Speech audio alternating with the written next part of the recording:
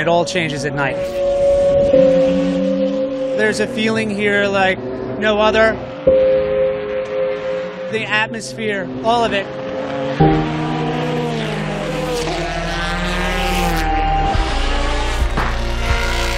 There's something surreal about it when you're out there.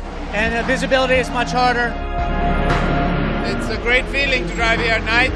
Feel a bit faster, you know, like you see the surroundings less, so the speed feeling is higher. We're coming close to the 12-hour mark. In GTE, it's still a battle. We are with one car in the top 3, the other one is top 5. Swift's wurde just stopped on track, mixed emotions, no one wants to see that.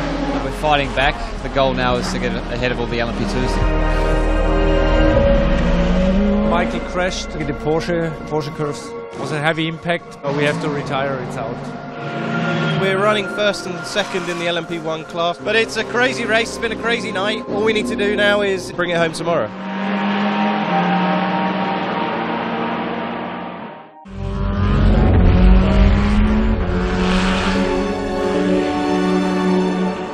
The transition from day into the night, or even the night into the day, it's special.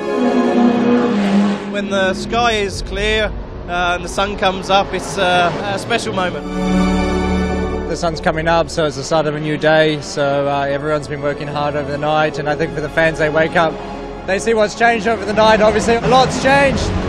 Car number 1's got a big lead, Toyotas are gone, and we're trying to find our way back onto the podium.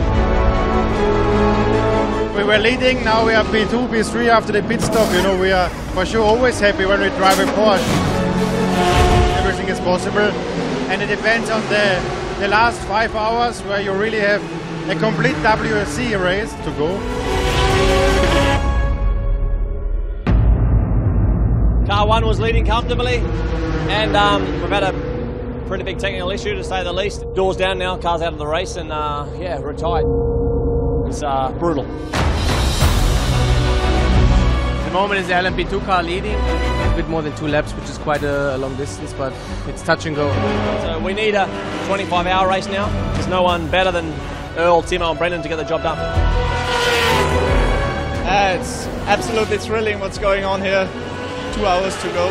Still fighting for the podium at least, but it will be tough the last 2 hours for us.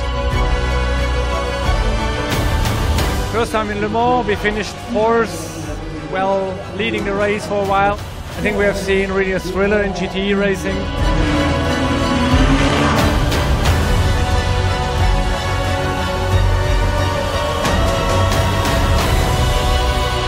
It's amazing. I can't believe it. Most difficult one to achieve. It was the first time I cried on the cooldown lap about a victory. Truly amazing, a day of my life I will never forget. Absolutely incredible, mate. I mean, we got the 19th and the hat trick. Incredible, mate. No, I've lost my words.